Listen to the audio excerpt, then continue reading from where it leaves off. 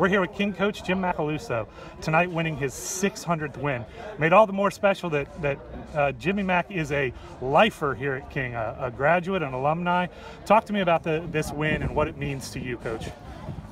Jared, like you said, I've been here, I feel like all my life as a student, and I was an athlete here, and now I've come back, so it makes it a lot more special that I've done it here at home, and you know, I'm a keen Lion, and I hope to do it for many more years, so it is very special.